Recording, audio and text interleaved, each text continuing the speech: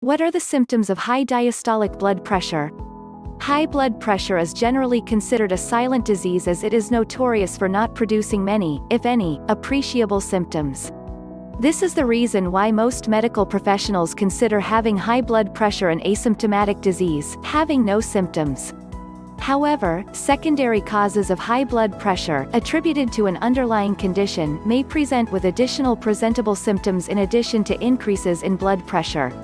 Hypothyroidism, for example, is characterized by an underactive thyroid gland leading to a decrease in the production of thyroid hormone, and can present with weight gain, intolerance to cold, and feelings of tiredness, in addition to elevations in diastolic blood pressure.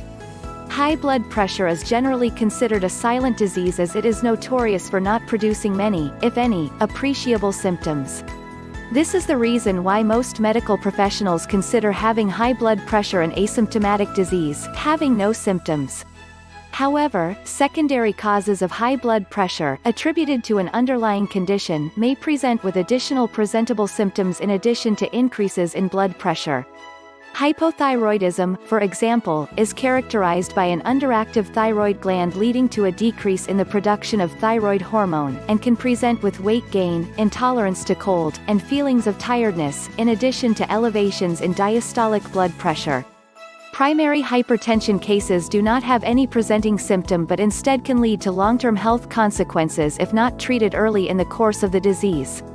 This is why taking blood pressure measurement on a regular basis is vitally important, as it is the only reliable method for identifying the condition.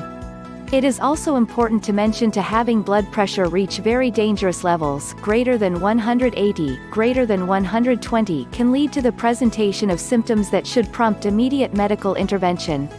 These symptoms include dizziness, headache, night sweats and increased sweating, difficulty sleeping, nose bleeding, heart palpitations, nausea, blurred vision.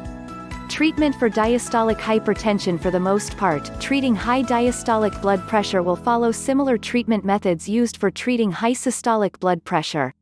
These methods include lifestyle changes: quit smoking, eat a healthy diet consisting of fresh vegetables, fruits, and foods low in fat and salt content, maintain a healthy weight, exercise regularly, drink alcohol in moderation, medication, diuretics, angiotensin converting enzyme ACE inhibitors, angiotensin II receptor blockers, beta blockers, calcium channel blockers, renin inhibitors.